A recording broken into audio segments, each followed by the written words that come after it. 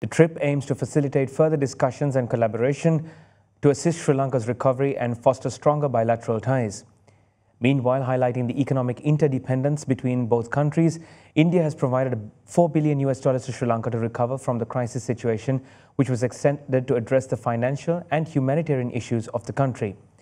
In addition, as a close neighbour of Sri Lanka, India has demonstrated a deep interest in supporting the country amidst the recovery from the economic crisis.